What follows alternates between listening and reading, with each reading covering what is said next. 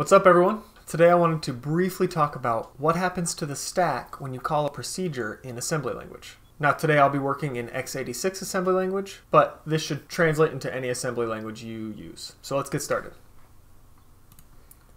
Alright, so here I have a little bit of sample code that I wrote. None of the instructions in here mean anything, just an example. Right now, the CPU is executing this line of code, but the instruction pointer is pointing to the next line of code to be executed. Once this is done executing, it will move on to here. The instruction pointer will point to the next line. Alrighty, so let's go ahead and just step right through this, okay? Now we're executing this line of code. The EIP is pointing to the next line of code to be executed, and nothing is happening with the stack. The stack pointer, or the ESP, is just showing the location of the last thing that was pushed onto the stack, okay? The ESP is going to stay the same until something else is pushed onto the stack or popped off of the stack. Okay, so the next line here, 1022, EIP is pointing to 1024, which is where we will call the procedure. Nothing is changing in the stack. Okay, let's move on to the next line where we call the procedure. So the EIP is pointing to the next line after the procedure is called. Okay, that's not the line we want to execute. So the first thing the computer will do is decrement the ESP. So we're going to take this location right here, and that's going to become our ESP, okay? And then we push the EIP into that location on the top of the stack. So we think of the stack as like a deck of cards, okay? With the top being the lowest number and the bottom being the highest number.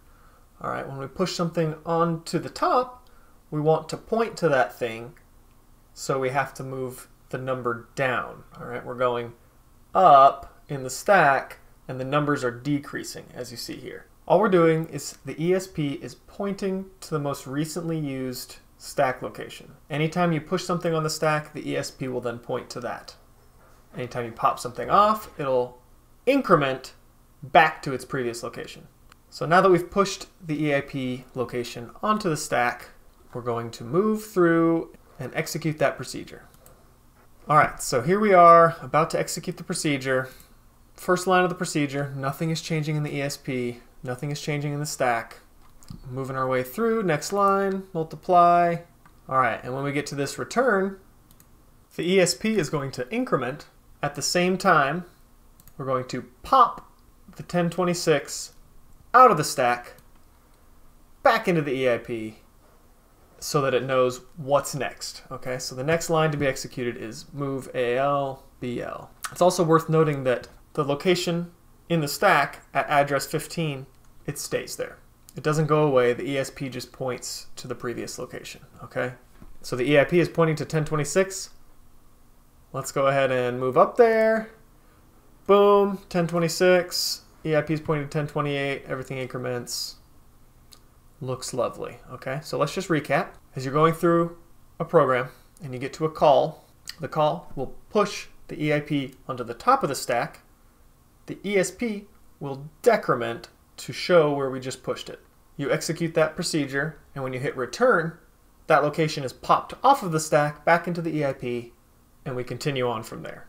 Anytime there's a call and a return, the ESP decrements and increments by 4, respectively.